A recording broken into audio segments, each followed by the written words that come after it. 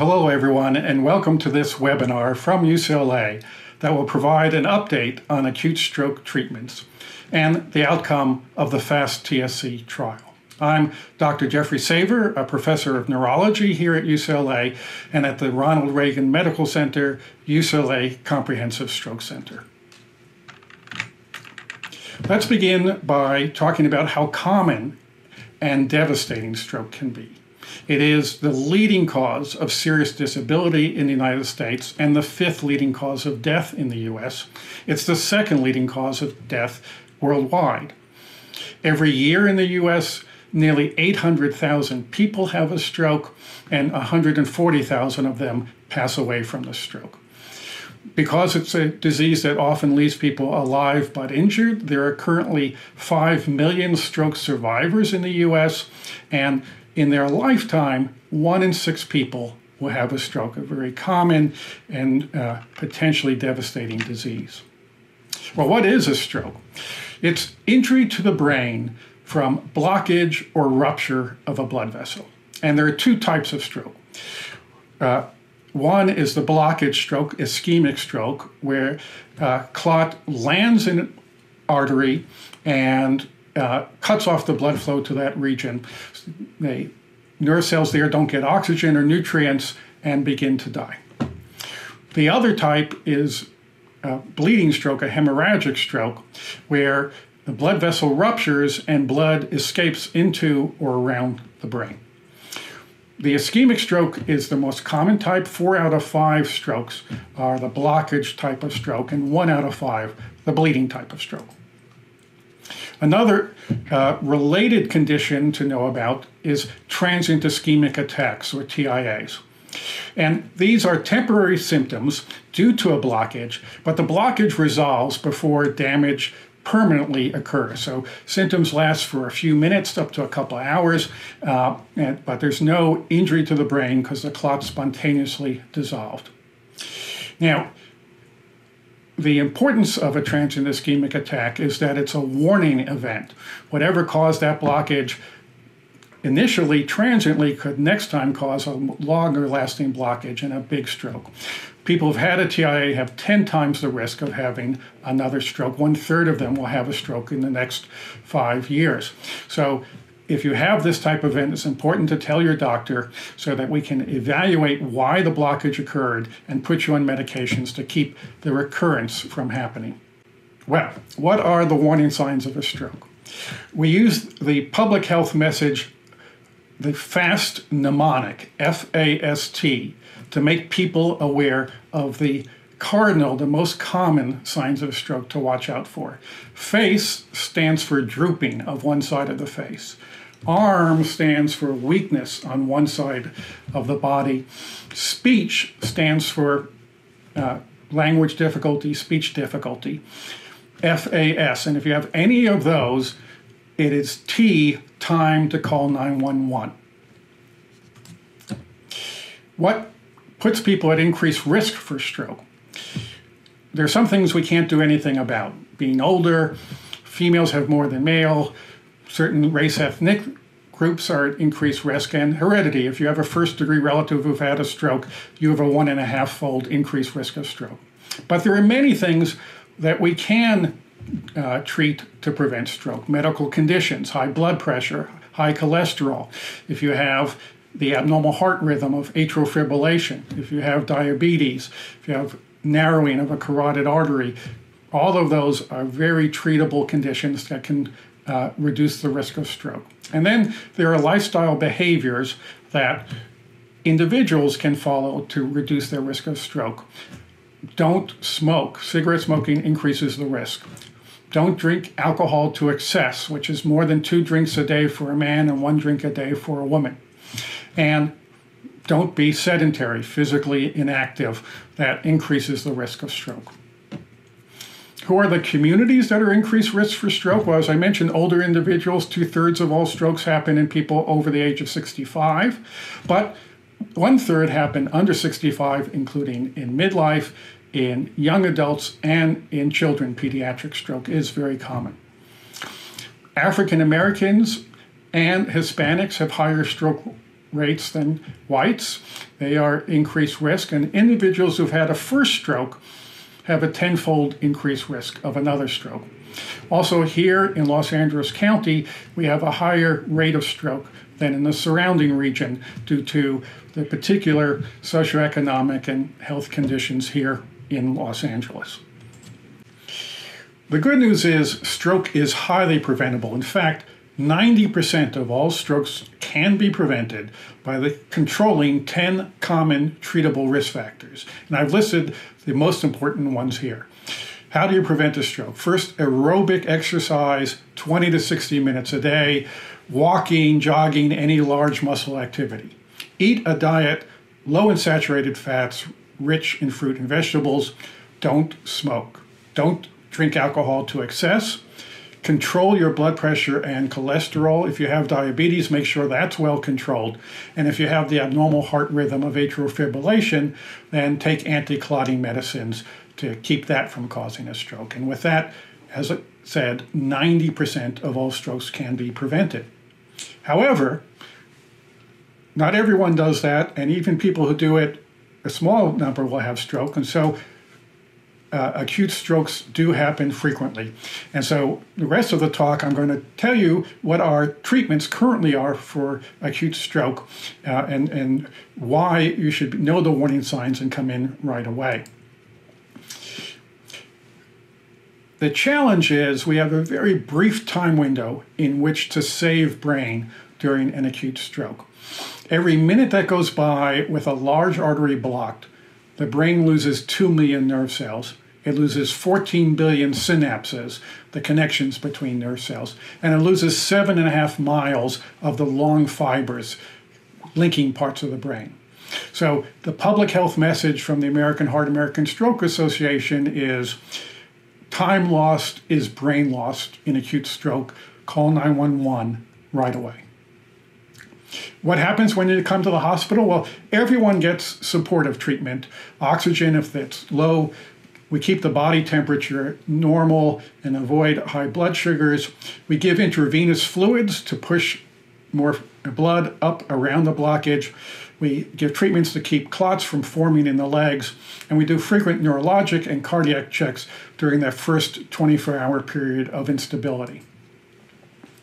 But the two specific therapies we have available are shown here, and they both work to reopen that blocked artery, restore blood flow to the threatened nerve cells, and save them before they're irreversibly injured. The first is a drug, tissue plasminogen activator, that dissolves the blood clots. We give this through an injection in the arm vein, and TPA, tissue plasminogen activator, goes through the body, and some of it reaches the clot in the brain and works to dissolve it. The other treatment is devices that we put in to pull the clot out of the blocked artery, stent retrievers and aspirators.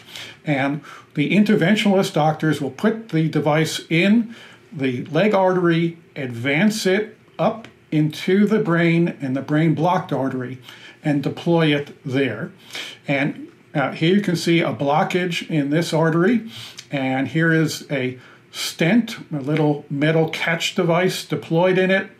And now, after pulling back, the artery is open because the clot has been pulled out of the body and is in our hands.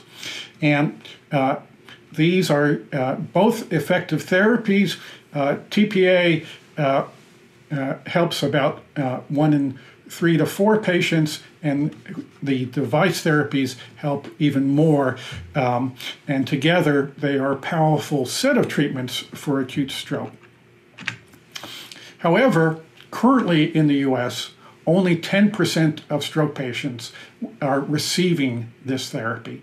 And an important reason is patients are not coming in soon enough. That's why it's important to come in quickly. Because these therapies are not reaching everybody and they don't work perfectly, we continue to try to advance and develop new therapies. And I want to tell you about a study we just completed looking at a new type of agent. This was a drug that's in the class of neuroprotective agents. unlike treatments to reopen blocked arteries, neuroprotective agents affect nerve cell metabolism in a way to allow the nerve cells to tolerate low blood flow longer and survive until we can salvage them. And we did here in Los Angeles and Virginia, the PHAST TSC Trial, pre-hospital acute stroke treatment with trans-sodium crucetinate, TSC. TSC is a molecule in the carotenoid family. That's what makes carrots orange. It increases oxygen entry into cells, and it was shown in animal studies to protect brain cells from sudden reduced blood flow and showed safety in initial studies in humans for other conditions. So we launched this trial to find out if TSC injected in the vein by paramedics in the field, in the ambulance, in the first 2 hours after a stroke improves the outcome of stroke patients.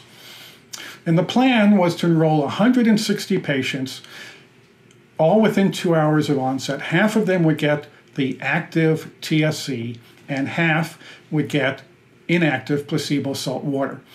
This would be done at 23 hospitals, including 20 here in Los Angeles County and 3 in Central Virginia. And the study was funded by Diffusion Pharmaceuticals of Charlottesville. Now, we used a very specific enrollment process in PHAST TSC because this is an emergency treatment trial, and we have to get the drug started right away, and patients often are not able to communicate with us about the study. And so for patients who were able to communicate with us, and we were able to communicate with them by telemedicine to the ambulance, we would go over the trial with them, have them read a written and informed consent, sign it, and be enrolled.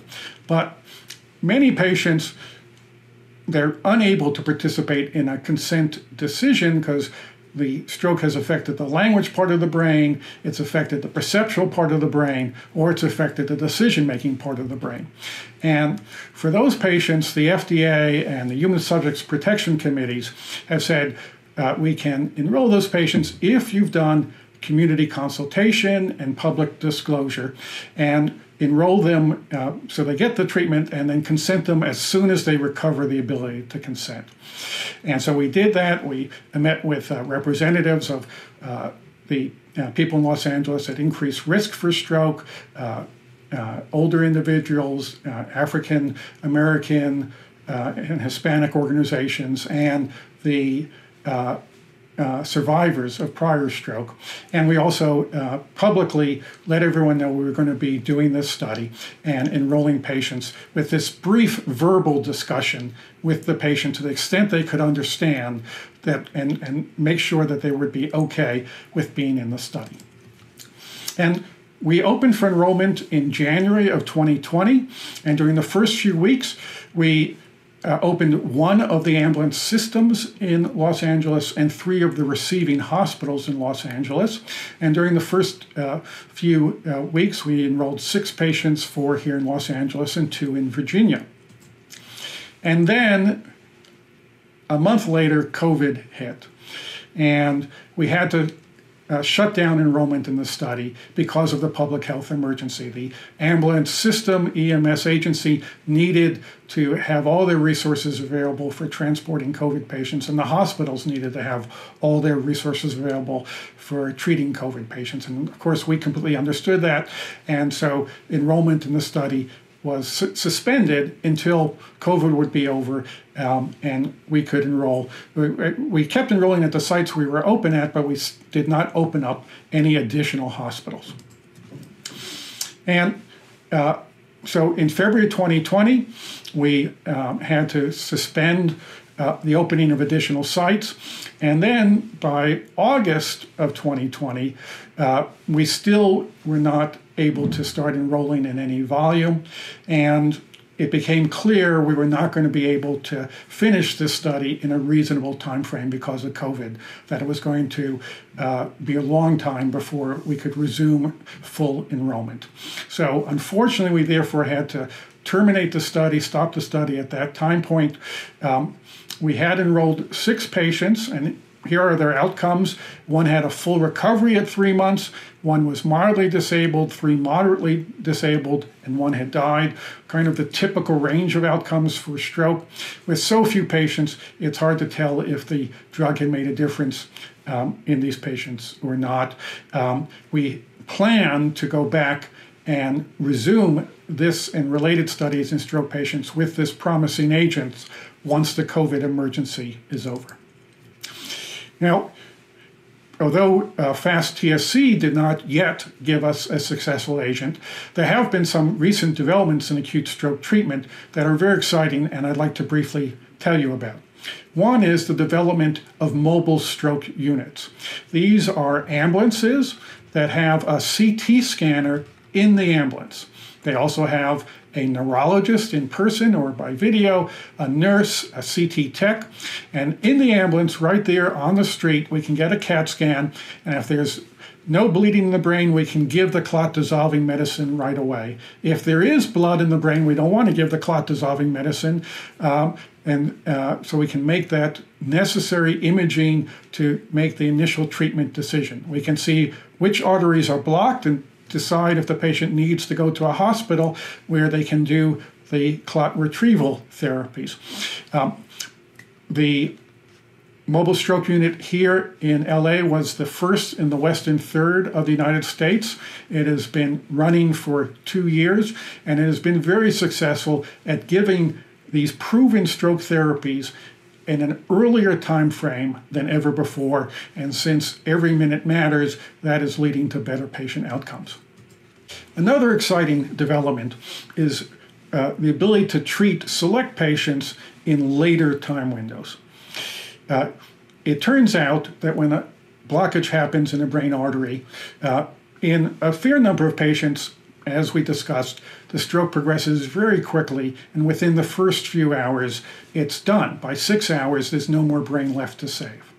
But in about half of patients, the stroke progresses more slowly. Some damage does usually occur, but there's still significant salvageable tissue between 6 to 24 hours after onset. So in those patients, we would have liked to get to them at 1 hour, but if they didn't arrive to hour 8 or 12, half of them still have salvageable tissue. The way we find that out is by doing imaging. And we use MRI or CT scans to image how much of the brain is permanently injured already, how much has low blood flow but is not yet injured, and where the blockage is. And the areas with low blood flow that are not yet permanently injured are the target of therapy, the salvageable tissue. And we can do this with MRI or with CT scan in 5 minutes of table time and be able to tell for each individual patient whether they have salvageable brain and choose the best way to treat them. So it's still best to come in early. Treating in hour 1 is better than hour 2, even though we can sometimes treat beyond 6 hours. So let me close by reminding, and now that you're experts, expanding your knowledge of stroke warning signs. The expanded signs to know of is the BFAST mnemonic, B-E-F-A-S-T. The 2 new ones, B stands for loss of balance, and I stands for loss of vision or double vision. And those are a little less common stroke symptoms, but they are stroke symptoms, so also helpful to be aware of them. And then we have our old friends, FAS, face weakness, arm weakness, speech difficulty.